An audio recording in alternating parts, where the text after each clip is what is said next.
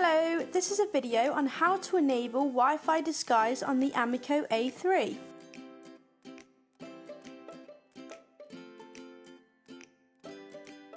What is Wi-Fi disguise?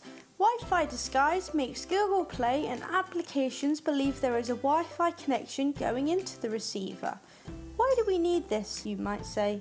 Well, we need this as a lot of the Android applications won't download or run on anything other than Wi-Fi, as the Android system is most commonly used for phones, so it chooses to only work on Wi-Fi, so data isn't used for the end user, resulting in costly bills.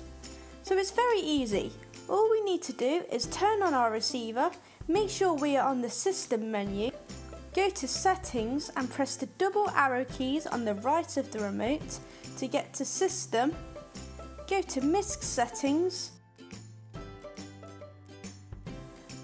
down to Wi-Fi Disguise and select On by pressing OK on the remote. And there you go, it is as simple as that. Your receiver has now told Google Play and all the other applications that there is a Wi-Fi connection, so some apps that may not have worked for this reason before should do now. Thanks for watching. Goodbye.